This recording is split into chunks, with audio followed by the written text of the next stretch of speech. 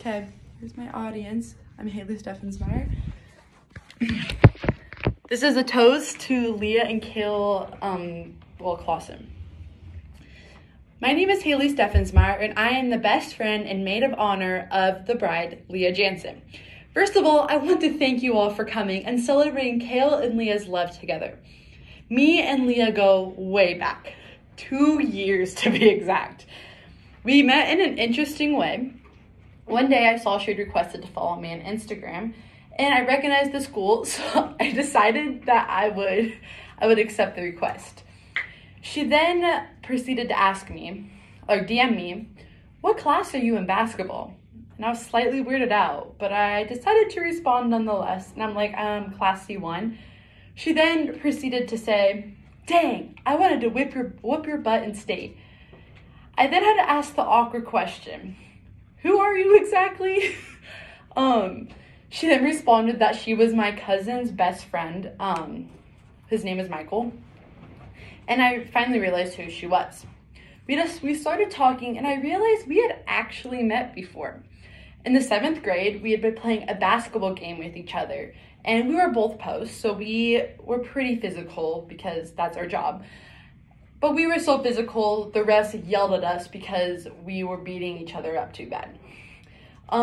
After the game, she knew that Michael, who was her boyfriend at the time, had a cousin on the SCOTUS team. She asked, "Who is your cousin?" She found out it was me, the person she was beating up. Anyways, that's the story of how we met. Over the next few years, we got very close.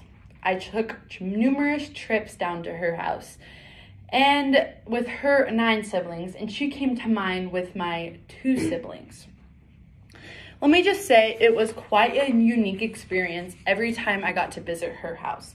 There were always screaming kids and toys galore, but it was quite a different experience than my quiet house, so I always enjoyed going down there. We enjoyed many basketball games, dinners, movie nights, and I was even there for her first breakup with my cousin Michael. Sorry, Mike. Before we knew it, we were best friends. Kale then enters the scene, but I instantly knew he was a good match for Leah. He was kind, honest, good-looking, and a great listener. And I knew they would make a good couple. Their relationship did not come without any ups and downs, though. Kale decided to join the army after a year of dating, and they had to make long distance work without cell phones to be able to communicate, because those are banned in the army. They had sent many letters over those lonely months, and they overcame this obstacle, and I am happy to see them together forever at last. These past few years have been crazy, but I wouldn't change it for the world. Please raise your glasses and join me in toasting Mr. and Mrs. Leah and Kale Clausen. Thank you. Where's my audience?